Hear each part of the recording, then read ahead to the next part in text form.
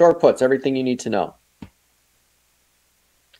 Our favorite graphic. What happened with the background on this one? I saw you had to put the white in there.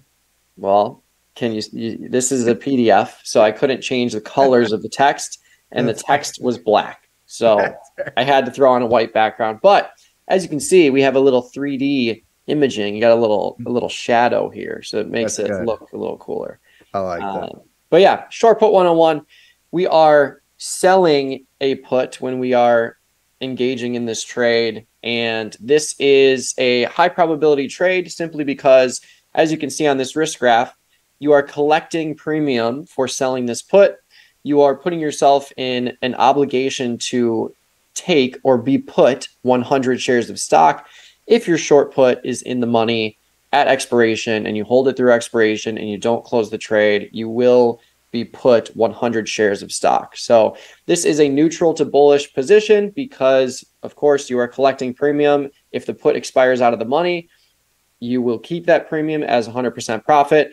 And for that to accelerate or for the put to lose value quickly, a bullish stock price move will certainly help that. So that's why this is a bullish trade, but you could consider it a neutral to bullish trade as well. Implied volatility environment here that we're typically targeting is a high implied volatility environment. And that is, of course, because if we are in a high implied volatility environment, we are collecting more extrinsic value premium than comparing to a low implied volatility environment. And or we can move the strike much further out of the money or much further below the current stock price to collect a target premium of whatever you may want to target. So if you're trying to collect $1, you can move your strike much further out of the money in a high IV environment than you can in a low IV environment. And we can look at a couple of examples in a little bit here. Max profit is credit received. That's the most you can make on the trade. This is your classic reason why this is a high probability trade, because you are capping your upside profit potential and you have the risk of 100 shares. So you have a high probability of this working out in your favor because you can be successful if the stock stays the same, goes up, or even goes down a little bit, as you can see here. As long as your strike stays out of the money, you keep that 100% premium. Even if it goes in the money, you can make a variable profit depending on how much credit you receive relative to how far the strike is in the money. Max loss is the strike price times 100, which is your notional value risk. So if you sell a 100 strike put, that represents 100 shares at the 100 strike. That's $10,000 of risk, but you are collecting premium to take that risk. So if you collect $3 to sell that put, that's 300 real dollars of risk. Your $10,000, if the stock goes to zero of risk, is dropped down to 99,700 since you are not 9,700 because you are collecting that extrinsic value premium that offsets that. And of course, because we have a capped profit potential, we typically shoot for a 50% profit target, which is off of the credit received. So if I collect $3, 50% profit would be $150. And we like to cap that because the more unrealized profit you see on the table, the less you can make going forward, but you still have all the risk of the initial position. So your risk reward really starts to skew out of your favor the more you hold an undefined risk position, trying to get, that max profit. Good stuff. We're going to be talking about that on the next slide. But first, the basics of what a short put is. So short put, as the short put seller, you're selling the right to another party for them to sell stock at a certain price and expiration. So it's essentially an insurance for the buyer and a risk premium capture for the seller, right? So it's very much similar to that sort of analogy in that, the put buyer takes it as protection if the stock goes lower, and the seller is getting paid to take on that risk of the stock going lower. So it's not a zero sum in that, there can only be one winner. There's there's a risk to holding long stock and carrying long stock. And so buying premium on that stock can be a benefit to somebody that's long stock. But we're going to talk about the short put setup High IVR and high IV, as with all of our short strategies, we're always looking for high implied volatility. All else equal, you're going to get paid more in something that has high implied volatility because the expectation is wider price movement up or down. Relative to something that's low implied volatility, you're going to get paid less to take on that risk. So we always want high implied volatility and high IV rank.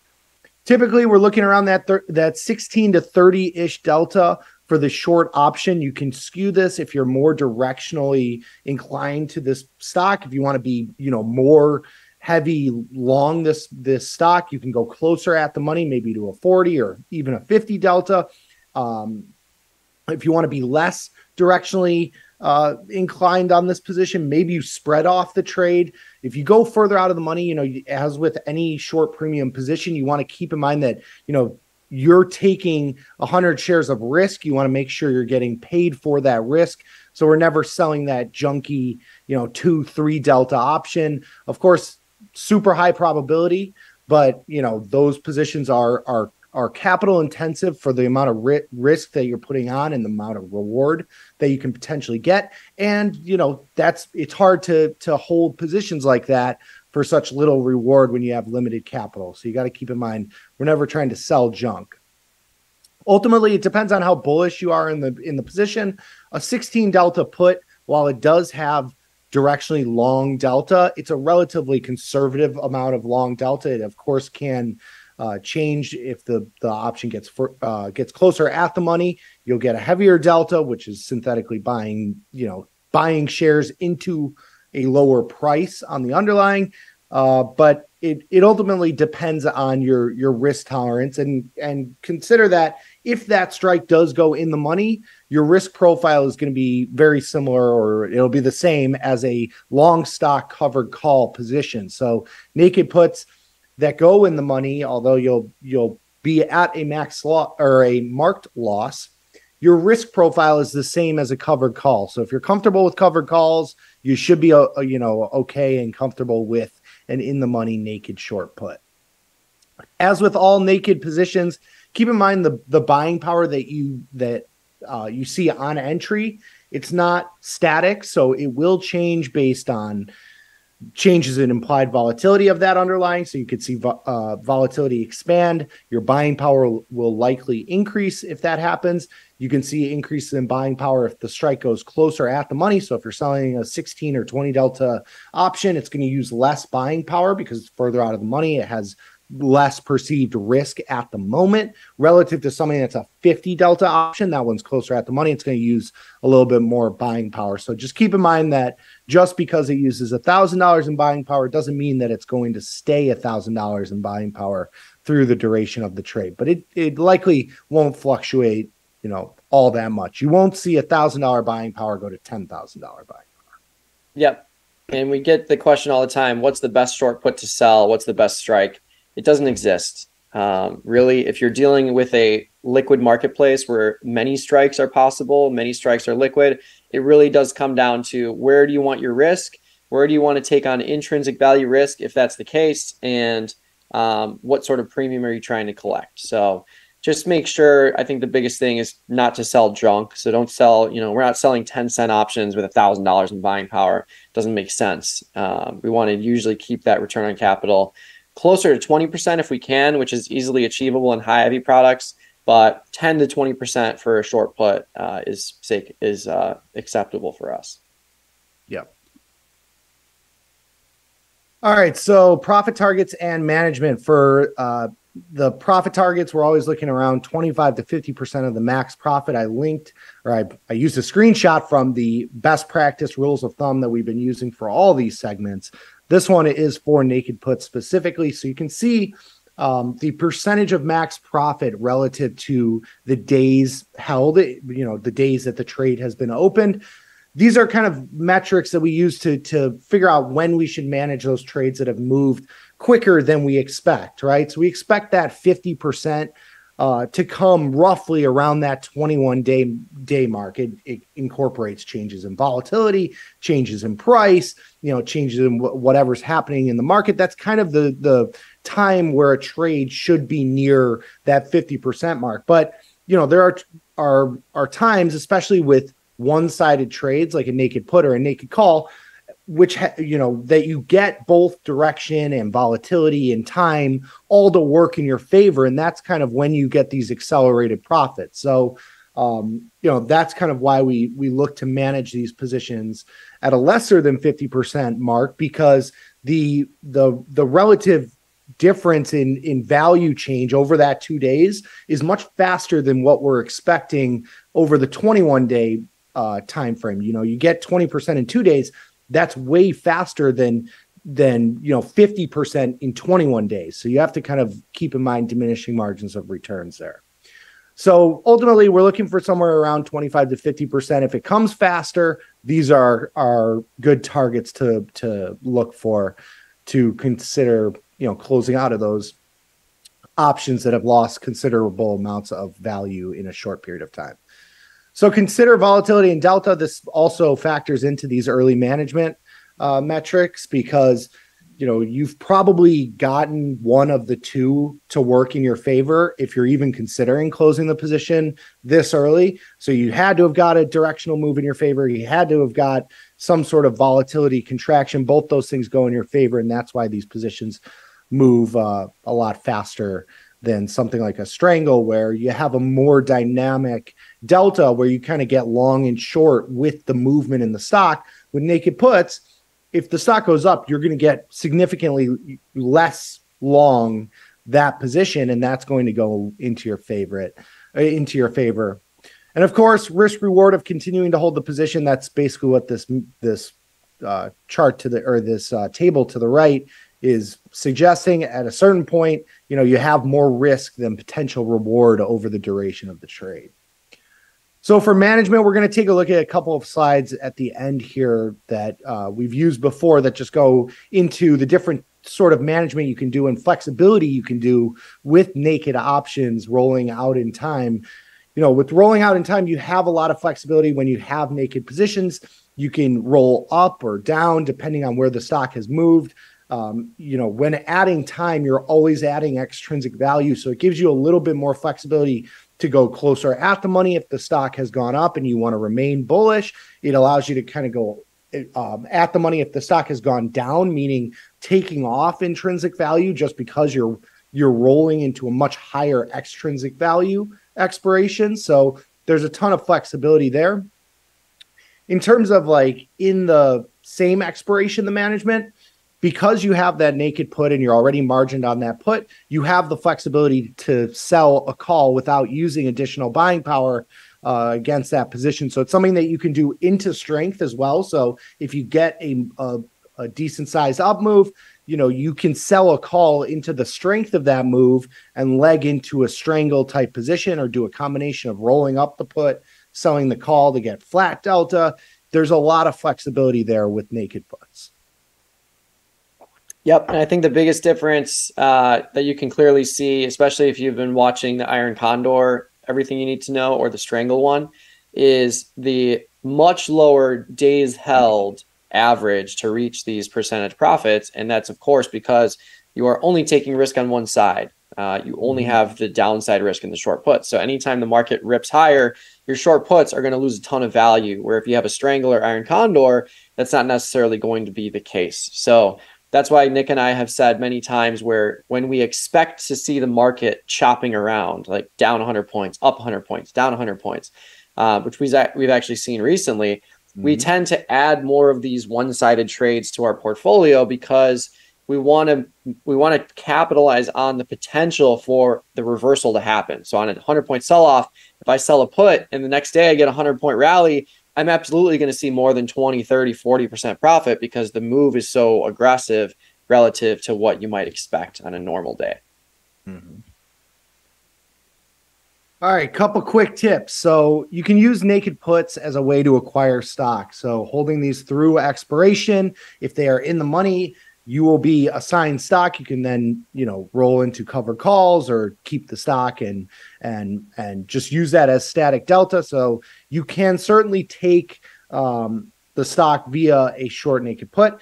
if the short goes deep in the money, and this is something that we've talked about a couple times with reasons why we wouldn't continue managing a naked position, because we always talk about how you can roll naked options into perpetuity just because there's always some sort of extrinsic value further out in time. There comes a point where the extrinsic value kind of takes away or isn't enough to take away from the potential tail event. And what I mean by tail event in the context of a naked put is the stock having a big move back to the upside. So when you think about naked puts specifically and naked calls that are in the money, we use them interchangeably, but naked puts that might be at a 95 or 97 delta, if the stock goes up and that strike goes at the money, you're only at a 50 delta now. So your dynamic delta goes against you because you don't have that same dynamic delta to the downside. You're going to be at 100 deltas if the stock continues to go lower.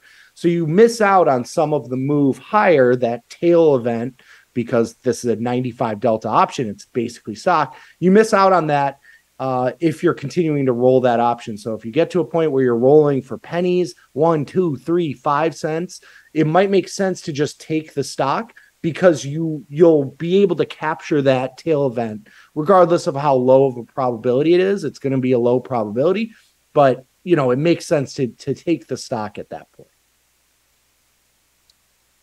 So puts taking advantage of skew. If skew is present, and you don't want to just straight up buy the stock, we can use puts as a way to play into that put skew. Put skew really helps with the defensive management flexibility, and that's just because you're getting paid to take the downside risk. Something like a SPY or Qs or Apple, those typically have put skew. You might see call skew in something like a Tesla or something that has a lower price stock that has a floor already built into it at 0. Those things probably have call skew.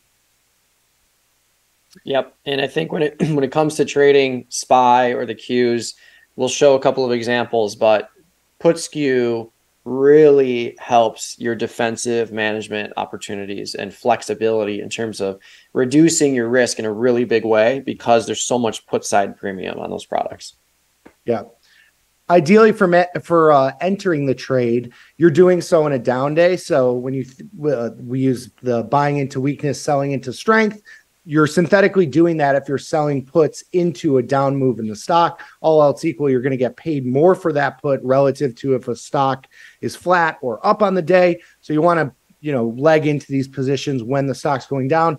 That, of course, is a hard thing to wait on, but it's something that can trigger you to get into a position. If you say to yourself, oh, I've been waiting for this stock to go down a little bit and the stock's down today, maybe you sell the put today rather than waiting for it to continue, into the week or the future. Assignment risk is minimal on naked puts.